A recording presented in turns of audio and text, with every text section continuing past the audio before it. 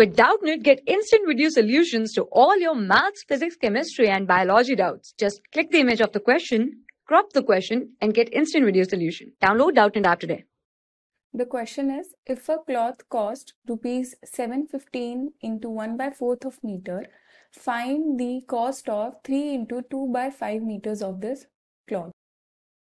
Cost of 1 meter cloth is equals to 715 into 1/4, that is equals to 2861/4.